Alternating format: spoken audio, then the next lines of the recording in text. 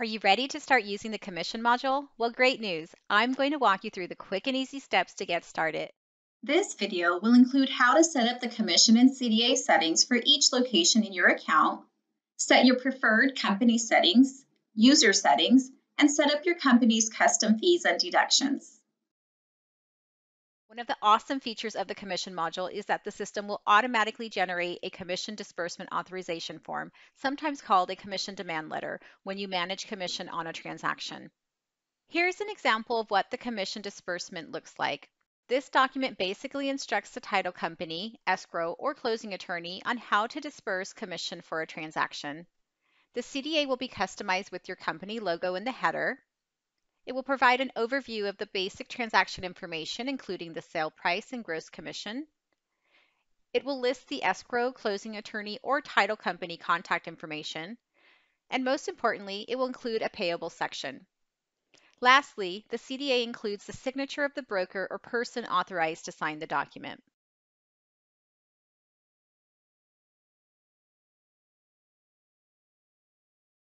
Go ahead and click your name in the upper right, then Admin Settings. From the left menu, click on Manage Locations. You'll need to complete the setup for each location in your account where you plan to manage commission. To do that, click the gear icon next to the location and select Commission and CDA Settings. From this page, you'll be able to customize how the form works. First, choose your preferred options for CDA payability settings. These settings will determine who commission is paid to. If you'd like to instruct escrow, title, or the attorney to pay all commission, including agent commissions, to the brokerage, then you'll want to select the first checkbox. That means your brokerage will be responsible for disbursing commissions to agents. If you prefer to allow the escrow or title company to pay agents directly, then leave the checkbox unchecked. You'll have the same option for referral commissions. Check the box if you'd like to pay referral commissions to your brokerage, or leave unchecked if you'd like for escrow or title to make payables directly to the referrers. Next, upload the signature of your broker or person authorized to sign the CDA, and complete the fields with the signer's name and any text such as title and company name that you'd like to appear under the signature. You'll also want to enter the contact or broker's address, phone number, fax, or email. This contact information will be displayed in the header of the CDA as shown in this example. For the franchise fee section, if your company collects a franchise fee off the top, you can customize that here. You have the option to base that on a percentage or flat dollar amount. Go ahead and select your preferred option, then enter the default percentage or dollar amount. You will be able to edit this at the transaction level as needed. Next, enter your custom franchise fee name. Note that the franchise fee will be deducted before the broker-agent split. If your brokerage doesn't collect a franchise fee off the top, go ahead and leave this blank. Next, if you need to collect any other custom off-the-top deductions such as a B&O, royalty fee, or state tax, you can enable that option here. We'll talk more about how to create the custom deductions a little later. For earnest money deposit, if your brokerage holds earnest money that needs to be credited at closing, you'll want to check the box next to Allow Earnest Money Deposit Deduction. If you don't hold earnest money, then leave that unchecked. Last, for CDA instructions, you can create your own custom text that will appear on the CDA as shown here.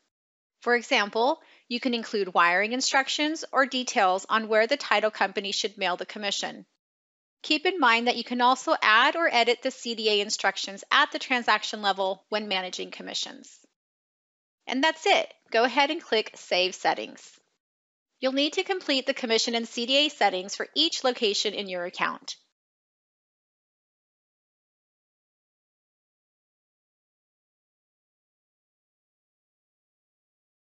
Now that we've completed the CDA settings, there are a few company settings that you'll want to complete next. From the left menu, click on Company Settings. Under Email Settings, Commission module customers have the option to send each of their agents a monthly production summary. The summary will include the agent's production details, including the number of closings, sales volume, and commission earned for the last month, as well as year to date. If you'd like to turn on this report, go ahead and click the checkbox next to Email Monthly Production Summary to Agents. Next, scroll down to Financial Settings. If your agents are on a commission plan and you'd like to track year-to-date figures based on the agent's start date, click the checkbox next to Use Start Date of Agents to determine fiscal years for year-to-date calculations. If you prefer for year-to-date calculations to be based on the calendar year, as in January through December, go ahead and leave this unchecked. For the second financial setting, check this box if you want the system to automatically allocate sales volume based on the agent's share of commission when there are multiple agents on the transaction. For example, if two agents are splitting the commission 50% on a home that sold for $500,000, the system will divide the sales volume 50% and allocate $250,000 to each agent. This will default the sales volume amount to accurately reflect the total sales volume of $500,000 for the transaction. If left unchecked, the system will automatically enter the full sales price for each agent as a default. That means if the sales price is $500,000, each agent will receive $500,000 of sales volume. Since $500,000 is allocated to each agent, that means the company's sales volume will reflect $1 million. Most offices prefer to check this box so that the company's sales volume reflects the sales price. You will be able to edit the default amounts while managing commissions on a transaction. Once you've finalized your settings, go ahead and scroll down to the bottom of the page to save your settings.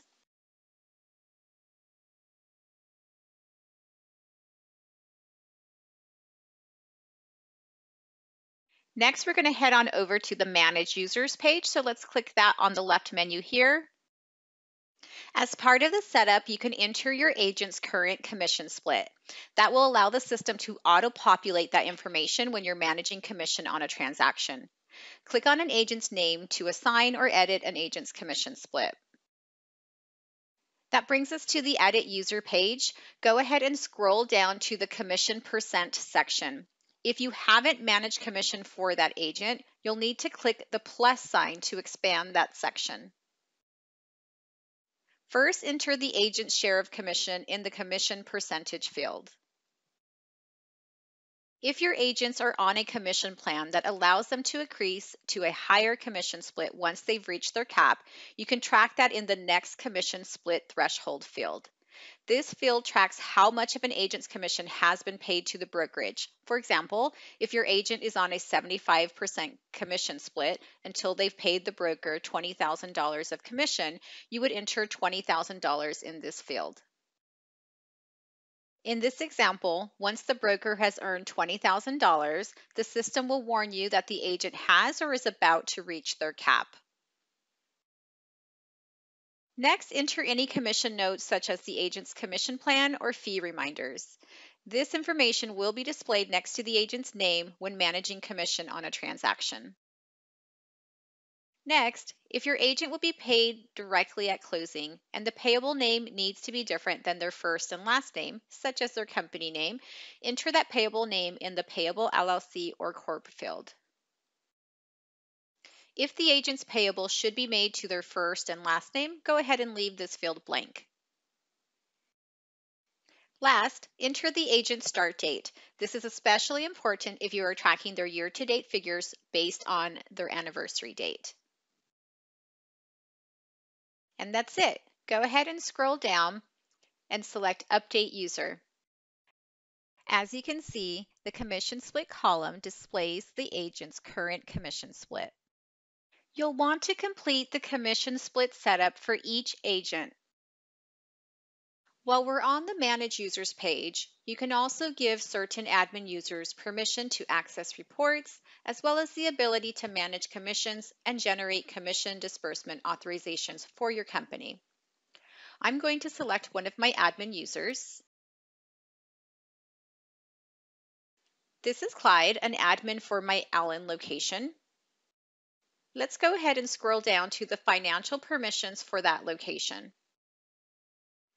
The first checkbox will give Clyde permission to enter financial information and generate a CDA for transaction in his location.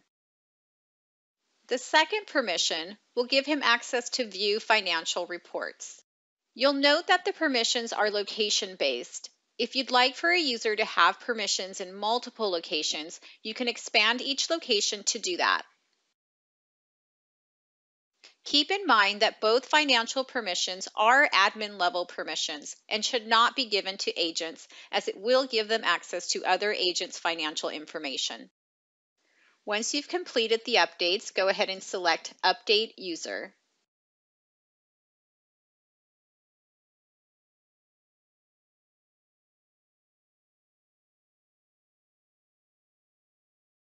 Now let's move on to setting up fees and deductions. On the left menu, click on Agent Fees. Agent fees are fees paid to the brokerage from the agent's share of commission. To set up an agent fee, insert the fee name. If that fee has a default amount that will be charged on every transaction, you can enter that amount as a dollar amount or as a percentage. For fees that are based on a percentage, you can select the Fee Percent Basis dropdown and select the basis. As you can see, fees can be automatically calculated based on a percentage of gross commission, sale price, distributable commission, broker gross, agent gross, or gross commission less referral. For fees with a default fee amount, the system will automatically apply that fee amount to each agent on a transaction when managing commissions. You will have the option to change that amount for any individual transaction as needed. If you don't want the system to automatically apply this fee on every transaction, or if the fee amount varies, you can leave the fee amount blank. You will be able to manually add the agent fee amount to any individual transaction from the Manage Commission page as needed. Once you have added all of your fees, click Save Settings to save. Next, let's move on to setting up client fees. Click on Client Fees from the left menu. Client fees are fees paid by buyers or sellers outside of normal commissions. Client fees can be paid directly to the brokerage or agent on the transaction. Some examples of client fees include agent bonuses, state fees or taxes, or transaction fees charged to clients. To set up a client fee, insert the fee name. If that fee has a default amount, enter that in the default fee amount field. Like agent fees, client fees can be entered as default dollar amounts or as a percentage. For fees that are based on a percentage, select the Fee Percent Basis dropdown and select the basis. Any client fees added here can be optionally added to the transaction as needed. Also, any default amounts entered can be changed for any individual transaction when managing commissions. Once you have added all of your fees, click Save Settings to save. As the final step in our setup process, we will be setting up deductions. Click on the Deductions link on the left menu. Deductions are fees that can be taken off the top before the broker-agent split or paid directly from the broker or agent share of commission. Off-the-top deductions can be used to pay money to the broker, in-house agents, or third parties, whereas regular deductions paid from the broker or agent share of commission can be paid to in-house agents or third parties.